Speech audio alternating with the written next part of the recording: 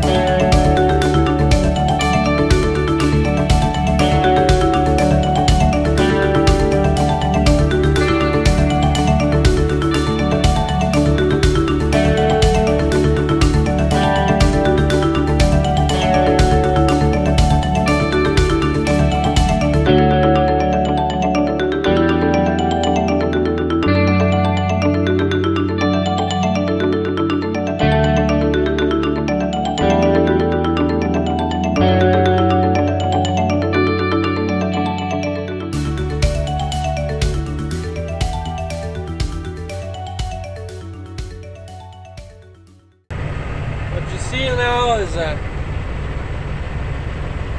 lineup at our elevator. We've got 6 trucks ahead of us. I think we're going to be sitting here for a